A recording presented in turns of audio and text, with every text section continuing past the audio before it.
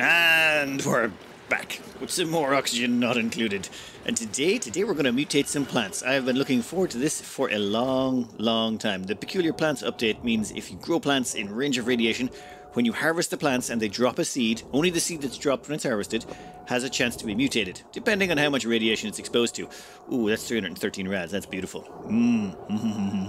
Alright, I'm thinking over here we're going to go over Sleet wheat. That's a pretty radioactive area in there. It's just the Sleet wheat is the one I really want to get the mutated seeds version of. We can get some really powerful bonuses on top of Sleet wheat. Of course, to grow Sleet wheat up here, the temperature's a little bit warm, so we're going to want to stick in some sort of cooling solution to chill down the whole area.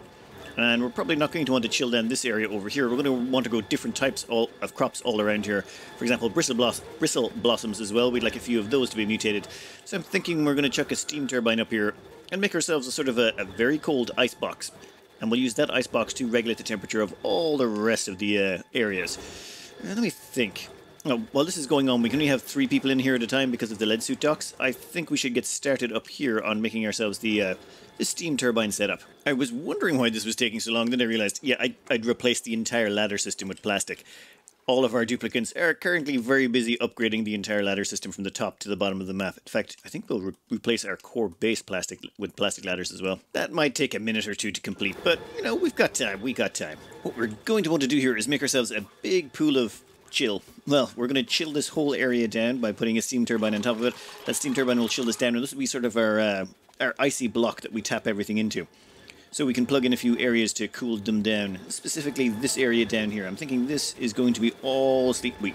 Do we need this much Sleet wheat? No, but I want to mutate them as quickly as possible. We might want to route that emergency water supply. That's the emergency water supply for our reactor.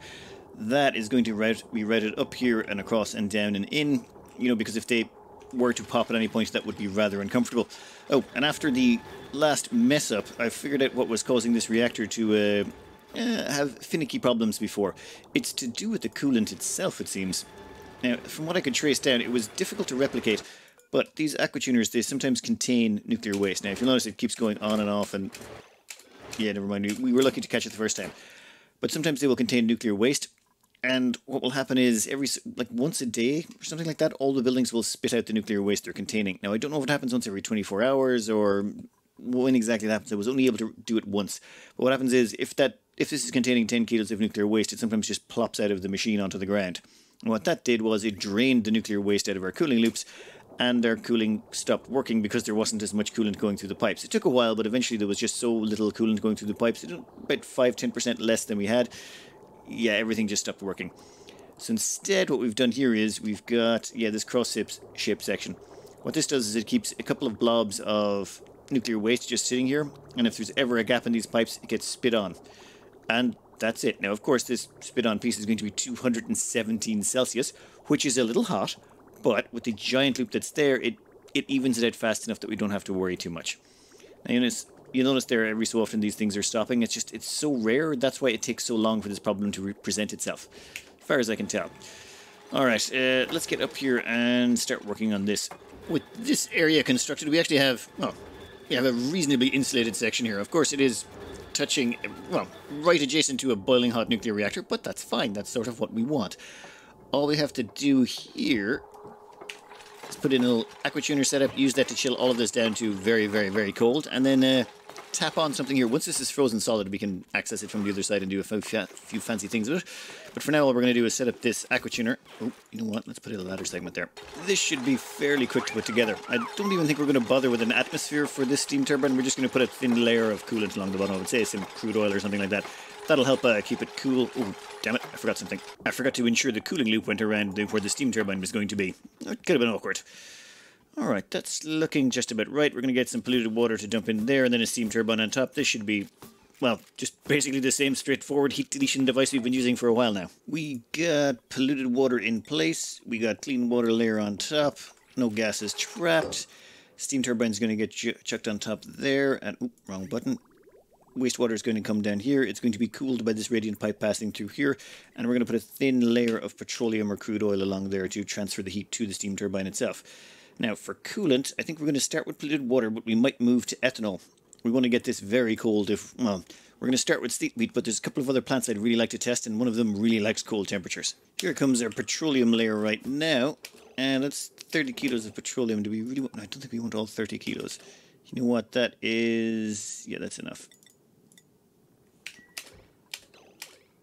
Has not flooded it. And what are we looking at from the petroleum front? Yeah, about 4 kilos of petroleum. That's plenty. Alright then, let's fire this sucker up. In that case, we want to fill it... Oh, I was about to pour polluted water into a vacuum. That was... well, that would have been a bit silly. Instead, we want to grab some drywall roll here. Here, maybe put it in as a background. Then, we're going to dump in some polluted water here. The polluted water will get pumped out here and dumped onto the cooling loop. Cooling loop's going to go all the way through here, and it's going to chill this down. And we set it to -4. So we want to chill this whole block down to -4, and we're going to start with polluted water. Now, we're not going to use nuclear waste. Nuclear waste is great. However, once it hits 26.9 degrees, it starts freezing in the pipes, and we want to go colder than that. In fact, we're probably going to go ethanol levels of coldness, which means we're going to want to get some ethanol, but that has a much lower specific heat capacity than polluted water, so we might as well use polluted water for the starting section of this. There she goes. So polluted water goes on here, goes all the way around. Actually, what's it coming in at? It's actually pretty chill already. Yeah, well, it'll pass through here. We're going to have to chill all of this down from, what is it, at 54 degrees? Yeah, this could take a few minutes. Cooling loop is fully loaded. That should, well, it's going to take a few cycles before it catches up. But in the meantime, let's get our preparations underway, well, under here. Oh, and get our hands on some ethanol. We're going to need a bunch of ethanol to finish this off. In fact, let's just delete this background blocks, get rid of the polluted water, and put some ethanol in there instead, just as prep work. Well, heat has finally gotten up to the point where the water in here is starting to boil. What's going on here? Ah, there we go. Please tell me it's unlikely you'll end up in any polluted oxygen. No, there was nothing. I was just getting paranoid there for a second. We will end up with a few little pieces of dirt in there because of the polluted water, but honestly, they stopped bothering me a long time ago. This is slowly but surely dragging the temperature of this down. In the meantime, we're going to go back here and we are going to... Well, we're going to dump a bunch of ethanol into this, and we're going to use that ethanol back home to do all our cooling. A little bit of quick rearrangement, and all of that precious, precious ethanol down there will get dumped into this liquid pump, and pump right through that gate. Right, the other side it'll pop, and it'll come straight into a storage tank we've set up over here. Where did we put you? Ah, yes. So, storage tank down here. That's where all our ethanol will go. Once we've got enough of it, we'll stop the transfer, and we can use that ethanol for our cooling loop. How close are we up here? I really want to start growing some sleet wheat because this is going to take a while. While we wait for this water to cool down very, very, very slowly. I forgot how long it takes to cool down this many tons of water. We don't have any supercoolant, so there's no real speeding this along. But while that's going on, we're going to go back to our home base and we're going to put in a seed analyzer. Now, it should be under science stations. Here we are. Botanical analyzer. Right, we'll stick you right there. I've already got power wires inbound.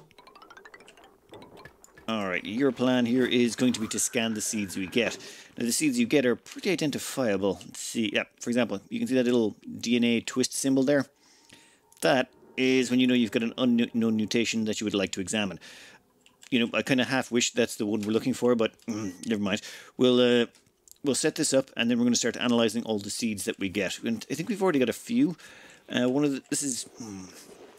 the things we've got to worry about, though, is the sleet wheat grains. Those sleet wheat grains, they get stuck in here, and they're inaccessible unless we do some shenaniganry, which we're not. But sleet wheat grains will be cooked up just as normal if they're original seeds or mutated seeds. So we want to stop putting sleet wheat grain in there. Instead, we're going to go back to storing our sleet wheat grain, say, down here, where, you know, it won't cause us any problems. And by that, I mean, if it's stored here, it should last for an eternity, and we still have access to it. It's just the way our food system is designed. It's not meant to be accessible all the time. This just means we can bring things like pinchy pepper nuts and save them for later. We are going to want to make a lot of pepper bread later on. Alright, with this done up, I should mean our scientists will come along. Well, once the power gets plugged in, our scientists will come along and they'll start analysing. What have we got? We got mealwood seeds and sleet wheat grain that can be analysed. Analysed, yep. Blah. Okay, so it'll analyse both of those once it gets its hands on them. Where's the urns? One of the weird things about the botanical analyzer is it requires a skill you probably have never invested too much in before, and that is farming. So you need improved farming level 3 so you can identify mutant seeds as a botanical analyzer. However, how quickly you identify the mutant seeds is based upon your actual science skill. So we just scrubbed Philip Matthew Torres here so that we could send them to the botanical analyzer. Now, if we check the errands here, no, Chief Multi-Hat, one moment. Here they are. Excellent. And okay, we can actually see them fiddling around with the DNA on the screen. Perfect. Seed analysis complete. Let's see what we got here. If you click on the seed, it'll tell you exactly what it provides. But I think the best way to do this would be to go up to one of these farming plots, and there you can select what you put in. For example, we can select mealwood, and then it gives us mealwood original or mealwood exuberant. Now, if you scroll down here, it'll tell you what it does, but it also gives you a little pop-out. Exuberant means you get a life cycle minus 75%, as in it grows 4 times faster. So this seed will grow 4 times faster than a normal seed, a normal mealwood seed. Its fertilizer usage, however, goes up by 50%. It also gives you a bonus crop of 400 grams of rot pile, meaning the moment it's once you harvest it, you'll also get 4 kilos of rot pile with it, which is kind of amazing. That's basically free soil. It also comes with 10,000 germs of food poisoning on it. Not great. It also requires complete darkness, can't be grown in light, and it doesn't drop seeds. So these mutant seeds won't allow you to grow more seeds. And exuberant is probably, it's my favorite. It's my favorite mutation so far. Well, it's no good for the mealwood, but if this is exuberant, that would be so handy. But never mind, we are going to pop in here and grab that one right now. Sleet wheat is a bit of an odd duck when it comes to mutations. You see, most plants only drop 1 seed. However, well, most regular plants, not sleet wheat, most regular plants only drop 1 seed when you harvest them, and you only have a percentage chance, but sleet wheat always drops seeds. And as well as that, if it gets a mutation, from what I've tested, well, it's been a while since I tested it, it drops 18 seeds every time, and if it gets a mutation, all 18 seeds will have that mutation. Which means all we have to do is analyze 1 seed and we'll know what the rest have. Well, actually, to use them, we'll have to analyze them all, but that's fine. What we'll do is we'll bring them all back to this botanical analyzer. We'll set it to level 7, and once the seeds start getting delivered, we'll analyze the lot of them. Once we get the first one, though, we'll know if we've got exuberant or not. Our next sleet wheat grain, well, our next seed up is this sleet wheat grain, which is super specialized. Now, what this does, you know what, let's go back to the hydroponics farm here. Now, you can see if we go into this one, it says this plant is mutated, blah, blah, blah, but viable temperature range minus 80%. So you can check down here, this thing, its temperature ranges have been shrunk, so only 20% of its original temperature range is still about. So originally it was minus 55 to 5. With this variant, it's minus 31 to minus 19, which is it's impossible to grow. You have to feed it water, and the water will freeze in the pipes because it takes clean water. Yet this is just terrible. It's not one of my favorite ones. Yield amount is doubled, so you get twice as much out of it for the same everything. But that's still terrible. It's just, no, what we want is exuberant. We'll just have to wait until we get a patch of those. And this person is going to have to go through and analyze all the seeds. I think we've got 15 super specialized ones. There should be about another 3 more to go then. Good luck, Philip. You can keep examining away. Our freezing is going relatively successful. We've only got a few tiles left to go, and we can finally maybe break open the bottom of it. 4 tiles left to go, sorry. Once that's done, I think we can finally hook this up and start growing ourselves some mutated sleet wheat. Unfortunately, I think the polluted water has gone as cold as it's going to take us. If we put this set to any lower, we'll actually we have a chance of freezing the water in the pipes. So let's not do that. Instead, we are going to rip all of that out. And we're going to dump it all into a liquid tank over here. Come on. With all the polluted water out of the system, we'll dump in some ethanol, and then we can set it to a much lower temperature. The reason we're switching to ethanol is it can go down as low as minus 114. This gives us a far larger range to work with, and we're going to want to do some playing around down here, and having more temperatures to work with gives us more options. Downsides are, well, this stuff actually has a much lower thermal specific heat capacity of 2.46. Water has 4.17. So we're going to have to pay twice as much energy to get the same amount of cooling. But we don't really care about the power requirements right now. We've got nuclear power. We're great. It's just it will mean we won't be able to run quite as much, but that's fine. This is only meant to be small farms. All right, and let's set that to, I'd say minus 30 should be plenty for our needs. That should hopefully quickly freeze the last of that. Now that we've got a little bit more coolant running through, what are we down to? Oh, maybe the coolant started a little bit warm. It'll be fine. We'll freeze this area in no time at all. And now we get to see this last chunk freeze. Notice it's at minus 3.6. Minus 3.6 degrees centigrade, but the moment it turns to ice, for some reason it turns to minus 2.2. Not sure of the exact reasoning behind that, but I think it's to stop state changes or something, but never mind. It's done. We finally have a block. Let's let that run for a little bit longer, make sure the temperatures get down nice and low, and then we're going to hook this up to make sure that this entire area is frozen. What happened to polluted water? I had a bunch of polluted water. Oh, damn it, I thought I put down a bunch of petroleum down there. 1 second. My game did have a little bit of a crash earlier, so I completely removed the speed mod. I think the speed mod was what was causing it. There we go. A tiny little vacuum lock. Normally I wouldn't use these, but in this instance it's fine. This is mostly an experimental little crop growing area, so that perfect vacuum seal in the middle right there will ensure that none of the chill should be able to escape, or more importantly the heat shouldn't be able to get in. Alright, with that done, time to start up here and put in our little cooling section.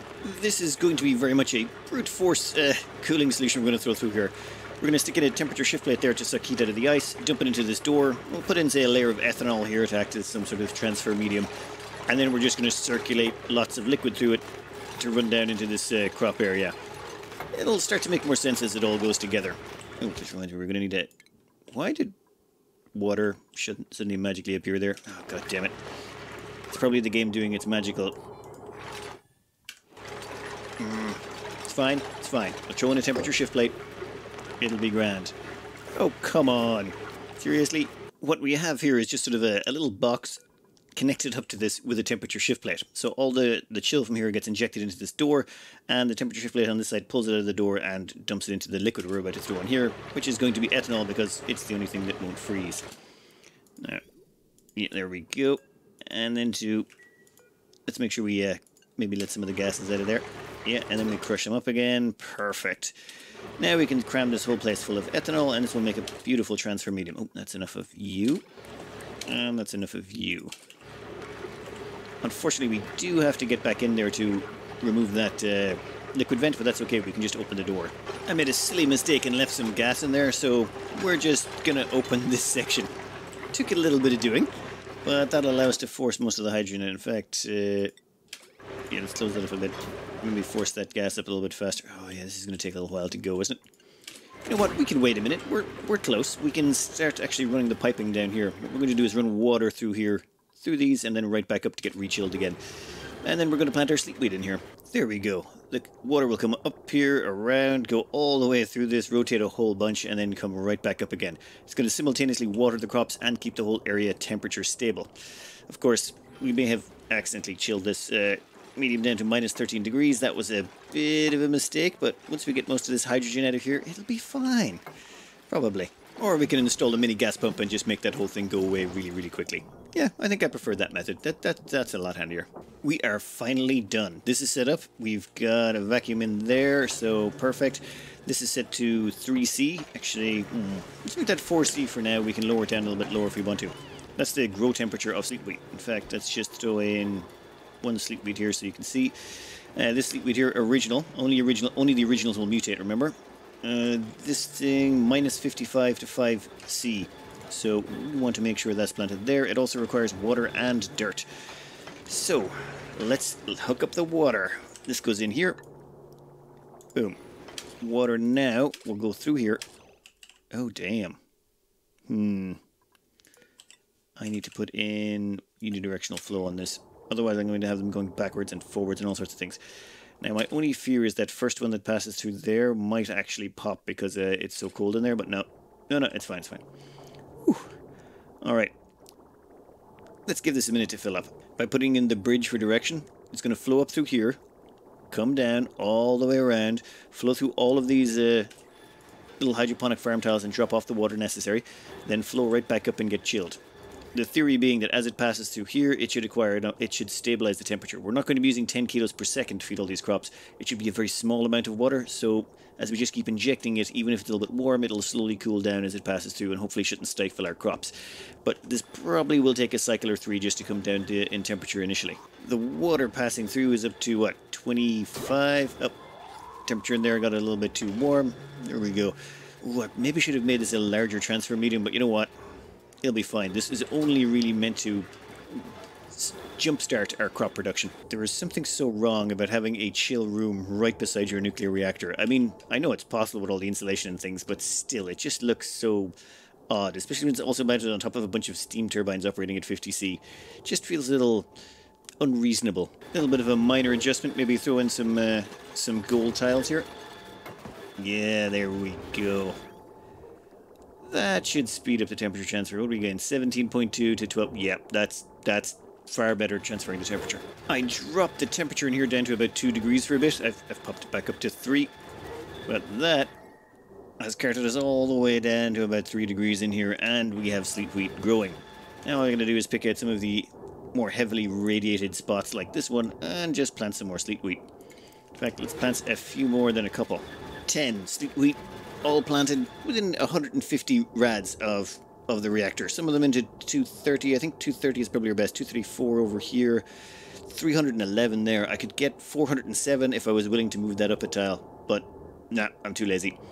So we'll just have to leave them where they are. But that gives us a good chance of mutating some seeds, though it's going to take a while. So let's maybe speed that up a bit. Now, where is that station? Do you remember the farm station? I remember the farm station. Never found a use for it before. Well, it's very rare you get a use for the farm station, but in this case I think it's actually well worthwhile. We can double the growth speed on these sleet wheat, and that means they'll be harvestable twice as often, which means we're twice as likely to get... How is body temperature? Oh, we must have had a new injection of water. Fine, we will reduce that to 2 again. In fact, we could reduce it to 1. Yeah, let's show it down to 1 and see how that works. This will double the growth speed. Doubling the growth speed will double the amount of times we'll be able to harvest them, which will double the chances of us getting the mutated seeds we're looking for. Sean Biog here. They are going to grab some micronutrient fertilizer and they're going to start applying it to all of these crops. What are you looking at? 1 second. Original growing in use. And Farmer's Touch. Double growth speed. Time remaining 2.6 cycles. The reason this is going to last so long is because they've got really good skill. We've been letting them farm the whole time. They're the only good farmer we've got. They have got agriculture of 16. That's why it boosts the longevity of this. If you have 0 in farming, it'll last 1 day. But with 16, it seems to last 2.6. So for every 10 points, you get an extra day, basically. All right. Now let's show you... Well, this is going to take a while. This is a long-term investment. It's probably going to be 50, 60 cycles before we'll be able to take advantage of this. But let's show you what advantages we will be able to get out of this. Oh, and as well as that, we're going to need to farm some pinch peppernut plants as well. If we want to mass produce lots of sleet wheat grains, and we're going to want pinch peppernuts to go with them. But let me pop onto the test map and show you why. Oh, before we go onto the test map, I should probably cover this. Down here is being fed salt water by our geyser far down to the bottom right, and this salt water is being cleaned and then sent up here where it sieves on. So you'll notice here this is coming out and it's like down to 9.7 kgs. That's because some of it is being consumed by the plants. So what we're doing is injecting about 0.3 of a kilo of water per second. So you'll notice here it's 4.1, and by the time it gets at the other side it's 5.2. That's because the water coming in is, well, it's not as cold as the water in here. So that gets out a little bit warmer, it gets up to the top in here, and then it passes through here to get chilled down, and then goes round and round we go. In fact, we got that down to 1 degree. Just a simple way of making sure we have a nice temperature controlled room that stays stable the whole time and we don't have to worry about it. A little bit of, if the dirt comes in and it's a little warm, we don't have to care. Otherwise you have to start chilling your dirt and doing all sorts of stuff. This just simplifies things. This here is a list of all the different mutations you can get on your plants.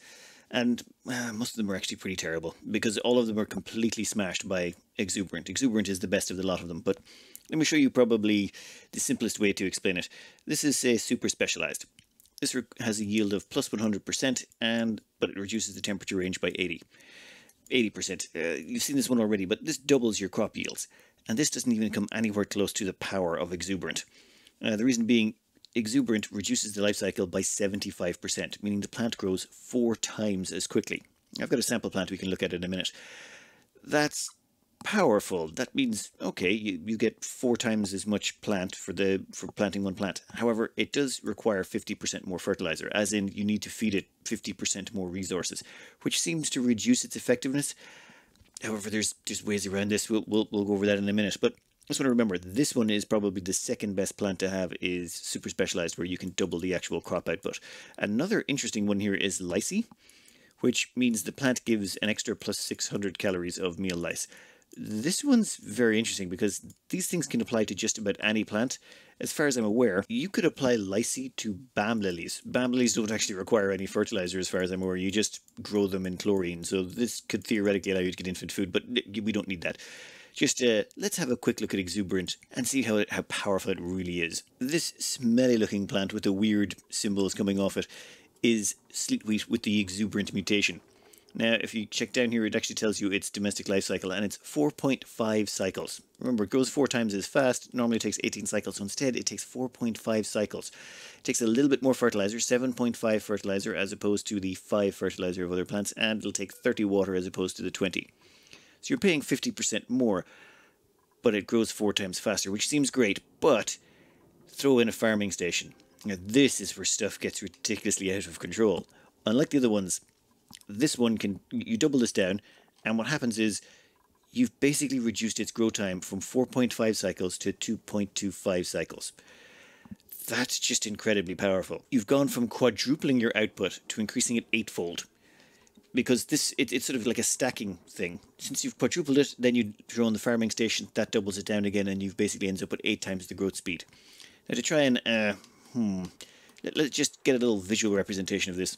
This here is, say, 1 Sleet wheat, and imagine this is our exuberant one. It takes 1.5 times the plant resources to feed it.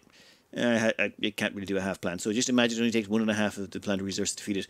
And this is how much Sleet wheat it will actually produce. As in, it produces 8 Sleet wheat, assuming you fertilize it and give it a little macronutrient boost. That's the output you get out of it. It's, Also, one last thing, you can also apply grubs to it, which increase its growth speed by an additional 50% on top of that.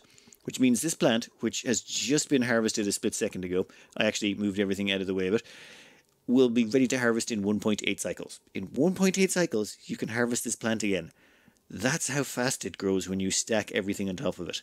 Nothing else, you can stack on top of all the others, but because this one starts so high with a quadruple increase in speed, it's just nothing else can compete with this. It's the #1 mutation you can get for your crops.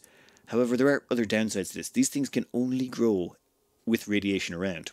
So these things have to be in a range of at least 25 rads or they won't grow. For example, this plant here is in 13 rads. It's Sleet wheat exuberant and it doesn't grow. So you need to keep them in range of a radiation source. Simple way to do that, wheatworts spaced 7 tiles apart. And you got 1, 2, 3, 4, 5, 6, 7. And you notice in the middle here it's 28 rads. So, is that 24? No, 29, 28, 29. Yep. So basically with 2 wheatworts 7 tiles apart, everything in the middle can grow. Now, you may think, well, that's not a lot of space. How many Sleet wheat can we fit in there?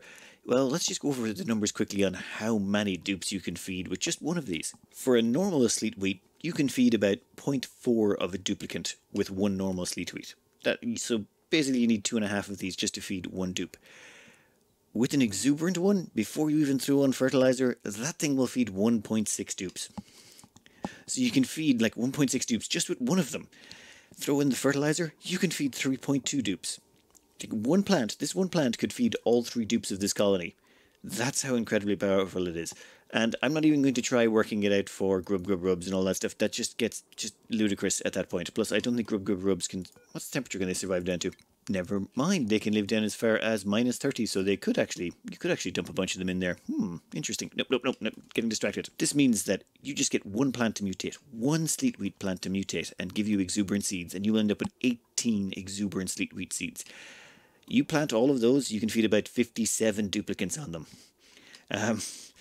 Yeah, let's have a quick look over here. You see, when it comes to Sleet wheat, they're a bit weird in that each seed is worth 400 calories, no matter what you turn it into. For example, three seeds will make you 1,200 calories. If you decide to make a pepper bread out of it, it takes 10 seeds, and that will actually give you 4,000 calories. So each seed still gives you only 400 calories, no matter what way you turn it into or what you make with it. So all we have to hold out for is 1 plant that mutates with the exuberant trait, and then we can have 18 seeds, which will feed more than our entire colony needs. In fact, I think about 7 exuberant seeds will be able to feed like 20 colonists, so what do we care? It's just stupid. Of course, we will have to get a few other mutations on some of our other plants, but that is for another day. One other bonus I forgot to mention, it also drops 4 kilos of a rot pile every time you harvest it, so you get 4 kilos of rot pile, which you can then turn into dirt to feed it. And you got to remember here, this thing only consumes, 7.5 kilos of dirt per cycle, and it only takes about 2.25 cycles for you to grow it, assuming your farmer can stay on top of it. You might want to get a second farmer. Yeah, we might want to invest in that. So the actual resource consumption of this thing is absolutely minuscule for the amount of calories you get out of it. It's kind of incredible. So this one plant, or this exuberant strain, is the one reason we have spent so much time putting together our reactor, all the radiation stuff to go around it, and making sure we've got that nice cooling going on for it. And it will take, though, about, well, we're probably going to have to run a few crops before we get the lucky one, but you know what? That's fine, I can wait. In the meantime, I'm going to have to cut this out here. I hope you enjoyed, and good luck.